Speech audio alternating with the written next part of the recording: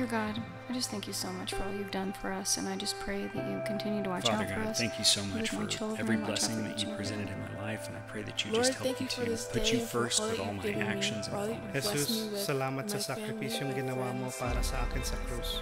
Iniligtas mo ako at pinalaya mo. Yo sé que no soy digna que vengas hacia mí, pero una palabra. 神，你是美好的，你配得我所有的赞美。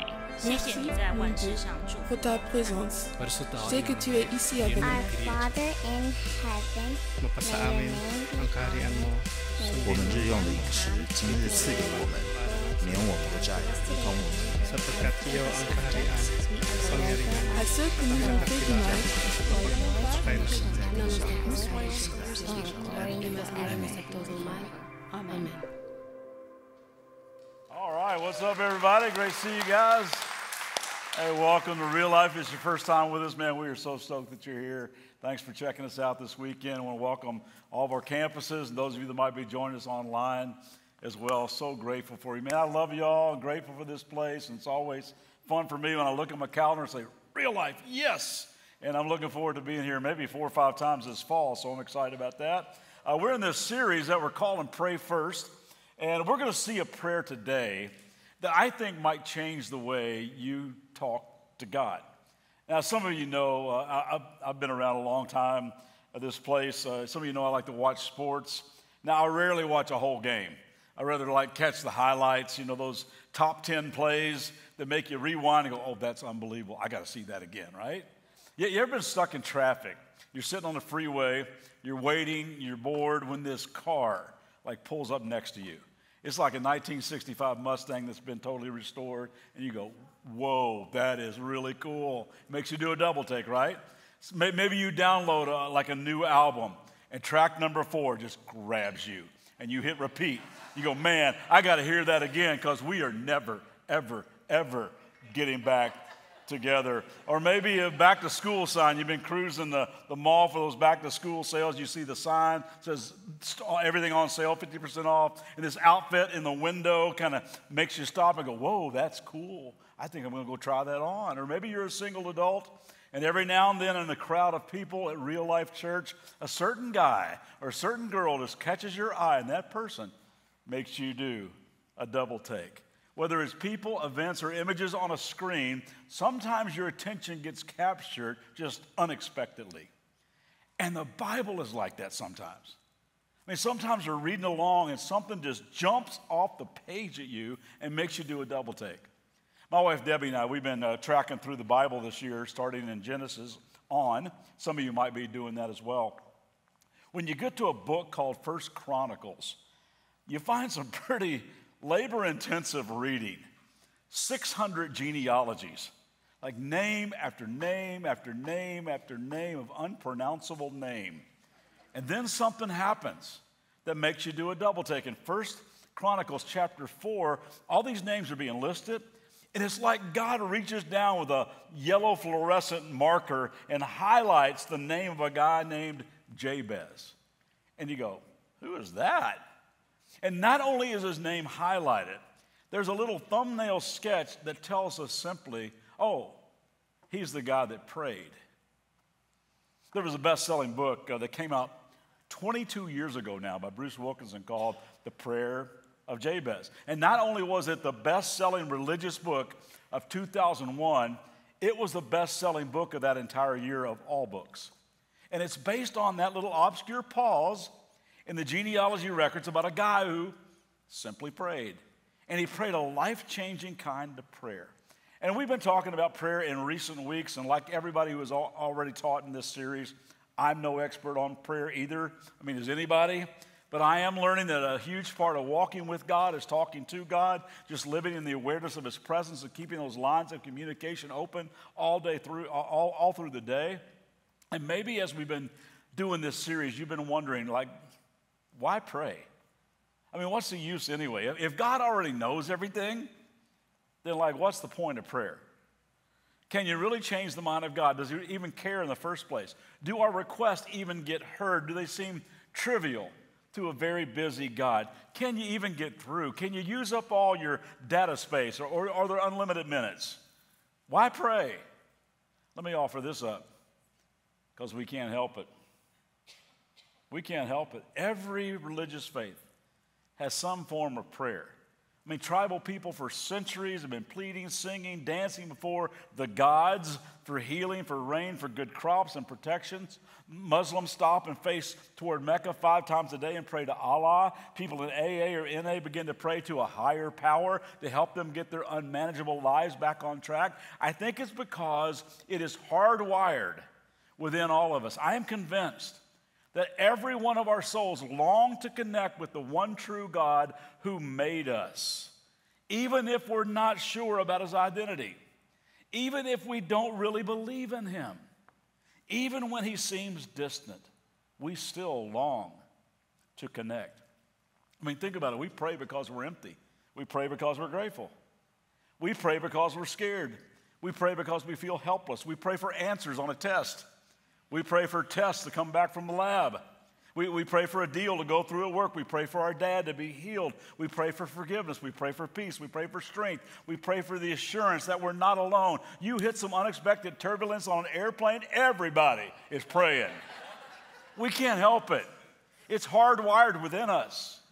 Search the pages of Scripture and you will see Abraham prayed, Moses prayed, David prayed, Nehemiah prayed, Daniel prayed, Ezekiel, Ruth, Elijah, Mary, Peter, Paul, and the most eye-opening person that prayed? Jesus himself. Over and over in the Gospels, it says that Jesus would often sneak away to quiet places and just hang with his Father talking to him. He knew the value of praying to his Father. So when doubts creep into my life, and I start wondering, does prayer really matter? I'm reminded that Jesus, the one who spoke the universe into existence, felt this compelling need to pray. In fact, his number one passion was talking to his Father. And the way he moved through his life with courage and joy and the incredible energy he possessed for loving people in the radical, inclusive way that he did, his ability to teach with wisdom and clarity, his ability to deal with criticism and give extra grace to very, very difficult people, all of that flowed out of his intimacy with his Father. All of it flowed out of those times where he embraced prayer as a lifeline. In fact, you know the only thing the disciples ever asked Jesus to teach them? I mean, you would think it would be, hey, Jesus, you think you could teach us that water in the wine trick? That'd be like a great party trick. Hey, Lord, you think you could teach us that multiply the bread and fish thing, that wave walking thing you do? That'd be cool. Could you teach us that? Nope. You know what they asked him? They said, Lord, you think you could teach us to pray?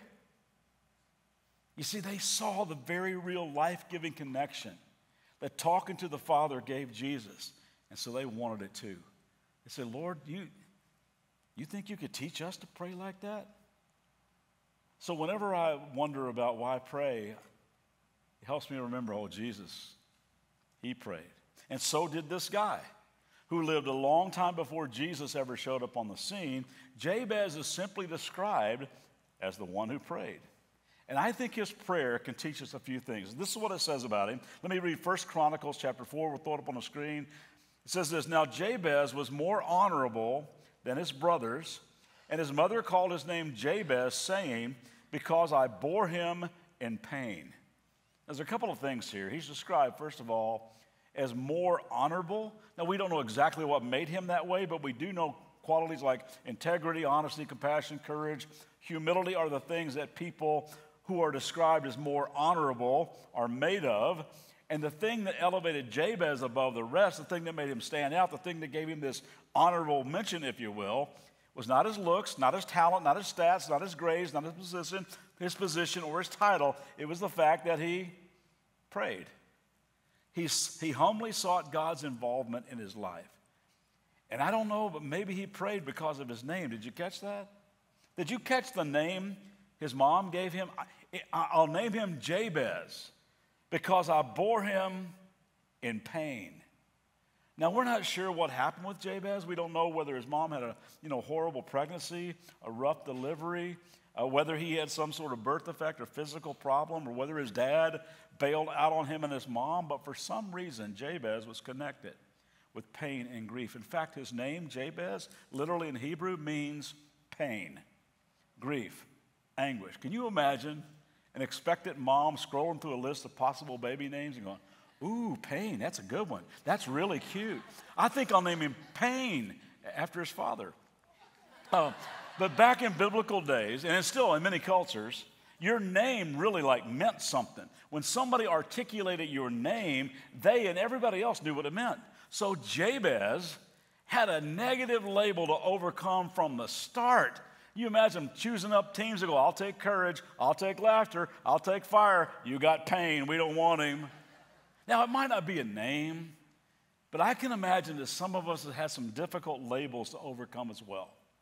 Maybe somebody, whether it was a parent or a coach or a teacher or some childhood friend on the playground, a playground bully, a coworker, stuck a label on your life. Maybe called you fat or stupid or uncoordinated or ugly. And you lived with that label for most of your growing up years. You always felt like you would never amount to anything. And the tragedy is some of us still live under that label, still believe in that junk. In fact, it'd be my guess is some of you have internalized it for so long that you actually believe what they said or continue to say about you, over and above what God has to say about you. And I think that maybe God is saying to you and me, do what Jabez did. Morph your pain into prayer. Talk to me about it. Listen to me. Let me define you. Refuse to be labeled. Don't believe the lies. Don't think you don't matter. Don't think you can't make it. Don't think you don't have the ability. Don't think that God is not for you. Talk to me. Pray. Let me get involved in your life. So here's the prayer that Jabez prayed. It says this in verse 10. And Jabez called on the God of Israel, saying, oh, that you would bless me indeed and enlarge my territory, that your hand would be with me, and that you would keep me from evil, that I might not cause pain. And so God granted him what he requested. Now, there's 4 parts to that prayer you probably noticed. And when he begins by saying, bless me indeed, indeed in the Hebrew language was much more powerful than ours. This was a turn up the volume, like put 18 exclamation points behind it kind of term. He's praying, bless me indeed. This was him coming to God saying, fill my cup, Lord, and I'm bringing a 50-barrel drum with me. You see, Jabez had grown up hearing all about how God has supernaturally delivered his people from slavery in Egypt. He had grown up seeing how God had given them the promised land. He believed great things about God. He believed that God could do anything. And he knew that God wanted great things from him and for him. So Jabez wanted to access the supernatural greatness of God into his life, even in the middle of whatever pain meant to him. He wanted to know the blessing of God. So he asked for it. Now, I want to hit pause just for a second and say this. I believe that one of the reasons that book, The Prayer of Jabez, was a bestseller is because people like stuff like that. 5 life-altering principles to make your business soar. 3 easy steps to better abs. 2 simple ways to improve your marriage. And sometimes people see this prayer as 4 easy steps to a healthy, wealthy life. For some, it's almost like they found this old lamp washed up on the beach and discovered there was a genie inside.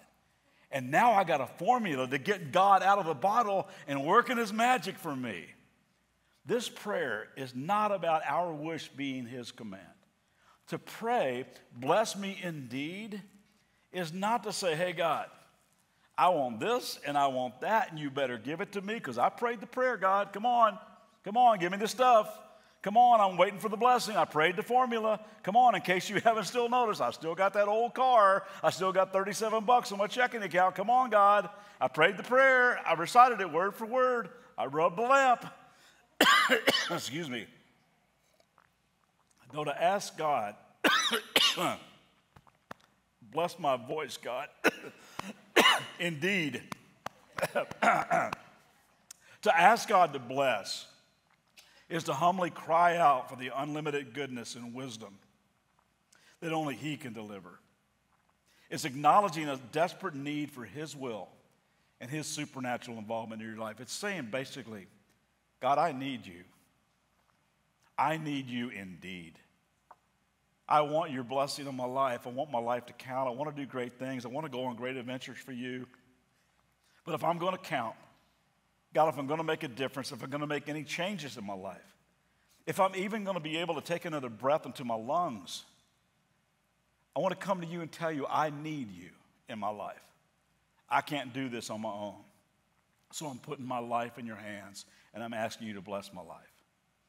Bruce Wilkinson writes this: when we ask God's blessing, we're not asking for more of what we could get for ourselves. We're asking for the supernatural involvement of God in our life. And when you've got that, you've got everything. No wonder it says this in Proverbs 10:22. It says, God's blessing makes life rich. Nothing we do can improve on God. I mean, when you have the blessing of God on your life, you can't get better than that. He walks with you every day, talks with you, guides you, changes you, reminds you, puts you in places of great opportunity. He gives you peace and confidence and gentleness, the ability to control your temper and impulses and habits and addictions. He gives you a sense of accomplishment, a sense of security, even when things are falling apart around you, all because you asked him, please get involved in my life. God wants to bless us like that. And he knows what is best for us, so don't put him in a box concerning his blessings and what they look like. Sometimes they are relational. Sometimes they are physical, sometimes even financial. Sometimes they're very simple and quiet and a bit obscure.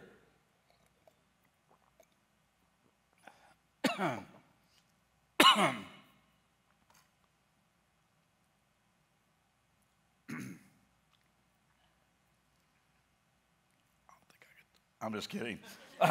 Sometimes God's blessings are loud and colorful and poured all over your head. Sometimes they're disguised through tragedy even. And you look back one day and you realize how much God blessed your life through even that. Jabez's secret was to, instead of being enticed by what the world defines as blessings, instead of trying to figure out how to manipulate people in the system to grab all the blessings he could find on his own, he just prayed daily that he would want nothing more than the God who sees the big picture wanted for him. He said, bless me indeed. And then he added this, oh Lord, would you expand my territory? Now Jabez was praying for boundaries to change, and land was already allocated in the Old Testament. And according to Old Testament law, it was a pretty big sin to move boundary lines. So rather than take matters into his own hands, he was more honorable than that. He knew the only way his territory was ever going to expand was through a supernatural move of God. So he asked God to do that. Now, when I pray this prayer, I'm not asking for more land. I got more than I can mow and mulch and weed now. But I'm praying, Lord, would you increase my sphere of influence and impact? Would you open my eyes to the opportunities and the people all around me today? Help me honor you in every interaction I have with these people and make this day count for eternity. And I like this open my eyes approach to this because here's the deal. Your territory is already a lot larger than you think it is. I get to teach at a church in Dallas, and I heard about two Texas cowboys bragging about their ranches, you know how everything is bigger in Texas. One guy said, yeah, my ranch is so big, I got in my truck at dawn and drove to one end of it, turned around, and by the time I got back, it was dark, and my truck was out of gas. Other guy said, yeah, I used to have a little truck like that too. We can ask God for larger territory, but the truth is, our territory is already huge. Just look around you. It's a lot bigger than you think it is. I'm sure Jesus heard his disciples, the longer they hung around with him, talk about how they would really like to be somebody someday. That they would really like to make a difference someday, be used by God someday. He may have even heard them talking about Jabez. They've been sitting around and say, hey, you ever hear about that? The way that one guy, what was his name? It was Jabez, the guy Payne. Remember how he prayed about God expanding his territory? Yeah, maybe we ought to pray that prayer. Maybe he'll do that for us someday. Well, in John chapter 4, there's a story about a crowd of people unexpectedly coming out of a town to meet Jesus. And he turns to his guys and says, someday is here, boys. He says this, don't you have a saying? It's still 4 months until harvest. I tell you, open your eyes and look at the fields. They are ripe for harvest. So don't keep waiting for someday to make a difference in somebody's life. He's saying, open your eyes, look around. Someday is already here. Maybe for you, your expanded territory is a family member. Maybe it's a coworker, or a teammate, or a neighbor. And you're praying, God, I really want to make a difference. I really want you to expand my territory. And God says, okay, open your eyes. They're sitting right across a breakfast table from you. Open your eyes. They're working right down the assembly line from you. Open your eyes. Their school locker is right next to yours. Open your eyes. They're rolling out their trash cans 2 doors down. Open your eyes. They're serving you a refill on your coffee right now. Open your eyes. They're lying in a nursing home waiting for a visit. Open your eyes. They're sitting on the couch right now with a basketball in their lap just waiting for you to come home and play. You see, if we're not careful, this prayer, expand my territory, can become a very selfish prayer. Where God, expand my influence, my advancement, my reputation, my portfolio, my grandeur, my glory. That's why you say to God, God, this prayer is not about me and more.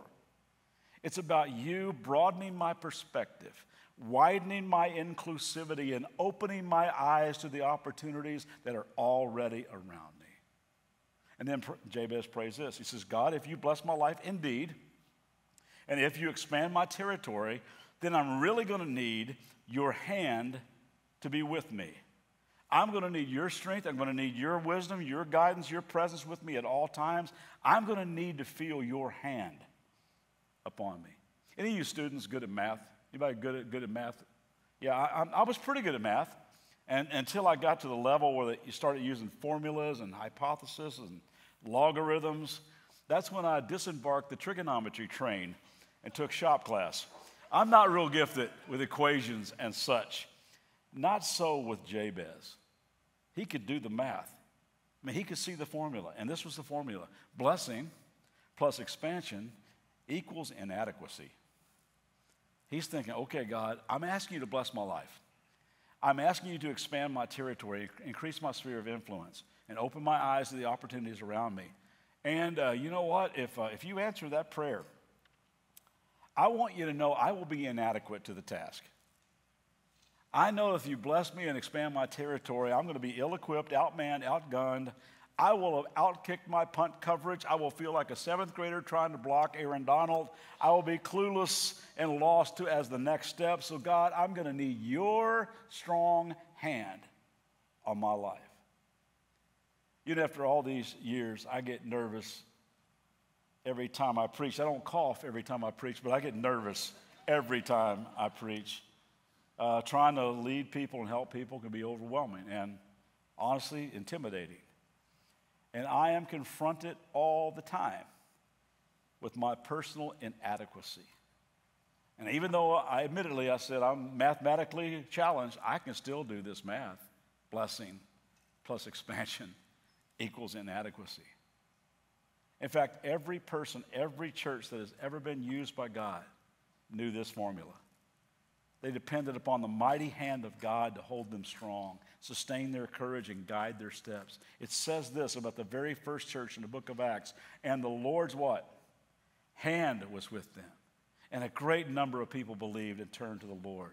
Why did a great number of people turn to the Lord? Because the early church depended upon the Lord's hand to lead them. And gang, we can do nothing as a church at Real Life apart from the hand of God being on us. And that's why we will stay humble and dependent and keep asking for his supernatural involvement in our lives and the life of our church. Jabez had heard all about the hand of God on people. He knew that the mighty hand of God on behalf of his grandfather, his great-grandfather, his great-great-grandfather, and maybe they even read this scripture to them from Deuteronomy 26 where it said, "Then we cried out to the Lord, the God of our fathers. And the Lord heard our voice and saw our misery, toil, and oppression. So the Lord brought us out of Egypt with a mighty hand and an outstretched arm with great terror and miraculous signs and wonders. He brought us to this place and gave us this land, a land flowing with milk and honey." Maybe Jabez has seen the altar, a simple stone memorial right next to the Jordan River where Joshua and the people crossed over. And it says this in Joshua 4, he said to the Israelites, "In the future, when your descendants ask their fathers, 'What do these stones mean?' tell them, 'Israel crossed the Jordan on dry ground. For the Lord your God dried up the Jordan before you until you had crossed over. The Lord your God did to the Jordan just as he had done to the Red Sea when he dried it up before us until we had crossed over. He did this so that all the peoples of the earth might know that the hand of God is powerful, and that you might always fear the Lord your God. Jabez had heard the stories. He knew the people of faith. He knew about the greatness of God, and he wanted to download that greatness into his life. He said, God, I need your hand upon my life. So let's just read that prayer again. He called on the God of Israel, saying, oh, that you would bless me indeed and enlarge my territory, that your hand would be with me, and that you would keep me from evil, that I might not cause pain. The last part of that prayer is so cool to me. Remember, his name means pain. And he prays, Lord, keep me from evil, that I might not cause pain. It's almost like you're saying, God, I've known pain. My name means pain. And I also know the only thing that evil does is inflict pain. And I don't want to be someone that carries on a legacy of pain. I mean, all of us have heard that hurt people, right? If you don't deal with the wounds, you will inflict wounds. But it doesn't have to be that way. You know what? Satan hates everybody. But you know who I think he especially hates? Cycle breakers. People who pray prayers like this. Keep me from evil. Help me walk with you, trusting your goodness and your healing power so that I won't continue to pass along pain to other people in my life. Surrounding the land in which Jabez lived, the Holy Land, were the Canaanites, who were very self-centered, pagan people living far from God, and they were bent on inflicting pain. And they had begun to influence the spiritual climate and the health of the nation of Israel. So Jabez prays, God, keep me from going there. I saw a bumper sticker that read, lead me not into temptation. I'm perfectly capable of finding it on my own. And we are, aren't we? That's why Jesus taught us to pray, and we're going to see it next week. And lead us not into temptation, but deliver us from the evil one. Because God, since I'm perfectly capable of finding it on my own, lead me away from it. I think Jabez knew, even back then, that blessings often get tailgated by an SUV. Susceptible, unguarded, vulnerability. They just do. I was riding in my truck with one of my grandsons the other day, and we got talking about how people say that adversity, when tough things happen in your life, adversity is a real test of your faith. And I told him, I said, I think that's true. But listen, Jack, I believe that prosperity is a greater test of your faith. I just do. Because if you're not careful, blessings and expansion and success can leave you with a false sense of self-sufficiency, and that leaves you susceptible, unguarded, and very vulnerable to temptation's power. That's why it's so important to know what your fatal flaws are, what could wreck your life if left unguarded. So just be honest with yourself and honest with somebody else and pray, Lord, keep me from going there. And when the temptation gets really, really strong, show me the escape route. Help me to listen and head that way. Because God, I do not want to cause pain in my own life. I don't want to cause pain in my family's life, my friend group, my team, my workplace, my neighborhood, or my church. I want to be known as more honorable than that. I met Janine a few weeks back, and she shared a bit of her story with me, how honest prayer, just raw, honest prayer, changed her life. And she sat down with some of our team and shared some of her journey, how God answered that prayer, and what God has done in her life, I think will inspire you as it has me. Take a look.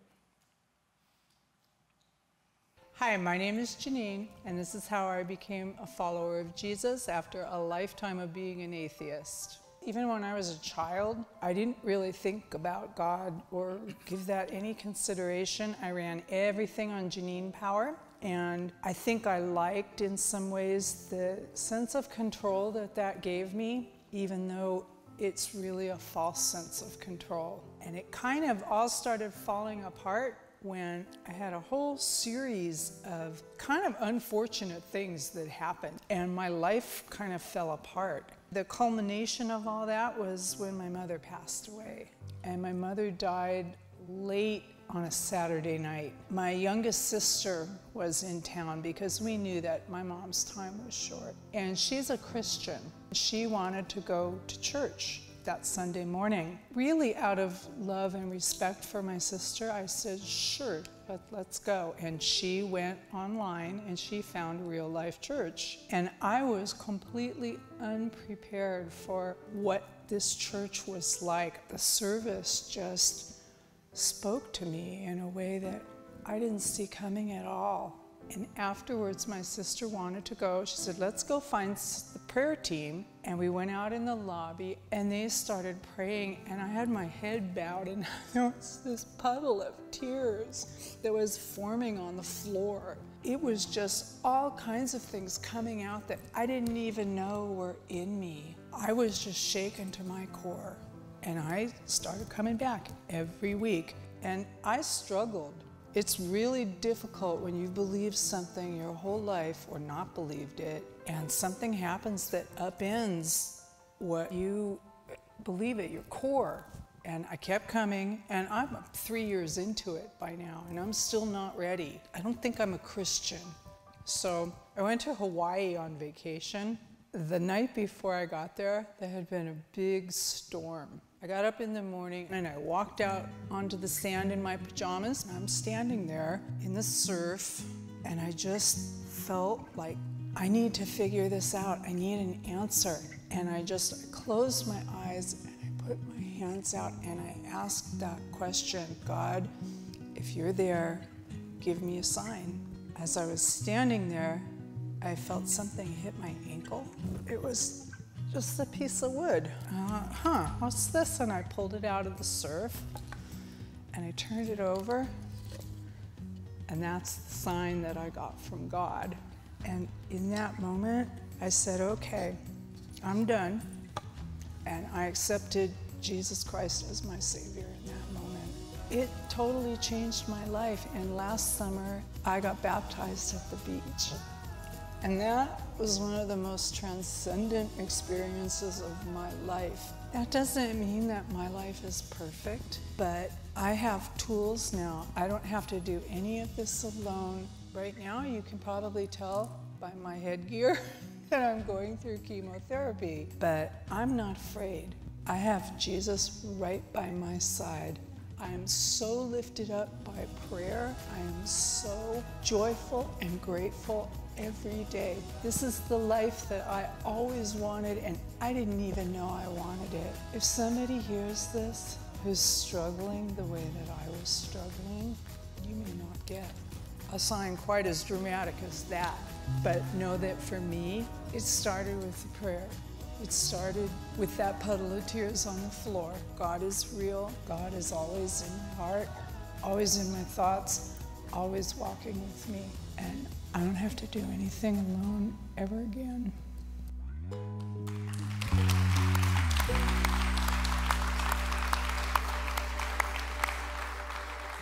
That's so awesome. You know, prayer it's not a quick fix formula for success. It's not some coded incantation so God will become your personal concierge. Rather, it's just a humble prayer of dependence. Simply saying, Father, I want to know you. I want my life to count. And for that to happen, I need you in my life. So if you need a sign that God is real, I'm probably not one's going to wash up on the shore for you. It could. But we're going to hold in our hands for the next few moments a little piece of bread and a cup of juice, and God saying, here's your sign that I care. Here's your sign that I love you, that I want to do life with you. If you need some communion elements, you can raise your hand. We'll make sure to get you some if you missed them on the way in. We're going to just spend a few moments being still and talking to Him. And I invite you to bow your heads, and let me just invite you to pray as I just kind of lead us through a little bit here. Maybe we could just kind of sit in the quiet and pray. God, bless me indeed. Bless me indeed. I need your supernatural involvement in my life.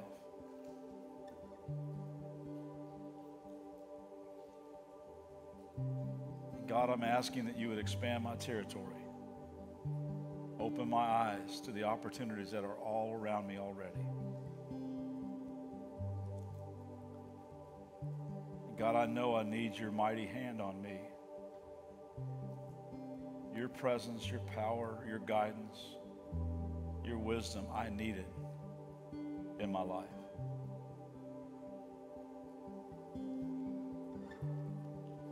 And maybe as you hold the emblems of communion in your hand, you just say, keep me from evil. Lead me not into temptation. Help me stay away from it so that evil won't bring pain into my life and the lives of other people.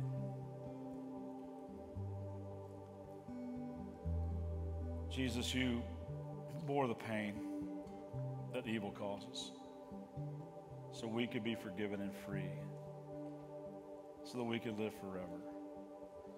And it is such a privilege to remember you right now, to express our gratitude to you right now, and honestly just to talk to you.